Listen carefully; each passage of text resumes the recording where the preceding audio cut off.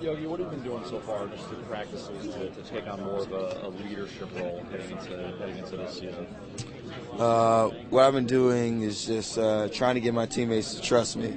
I feel like myself, they know me and Will, they know we want to be the leaders of the team. So what we've been trying to do is get those guys to trust us because, we know we're not going to do them wrong because we know we have the best interests in the team and we just want to win. With everything that you experienced personally last season, seeing so much playing time, how has that helped you moving into this role this year? That's helping a lot in the fact that I'm playing with a lot more confidence, I feel like. And I kind of know what to expect now in these games, especially when we get into Big Ten. I know what to expect, and, I'm not going to be as timid as I was last year as a freshman, coming into this year.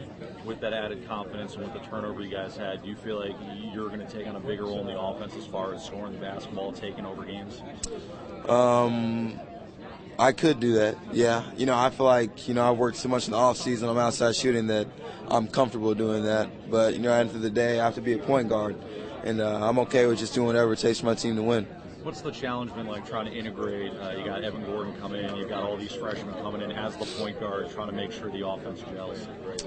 The challenge is just getting them acclimated to our system. I feel like we got a lot of sets, these freshmen don't really know right now.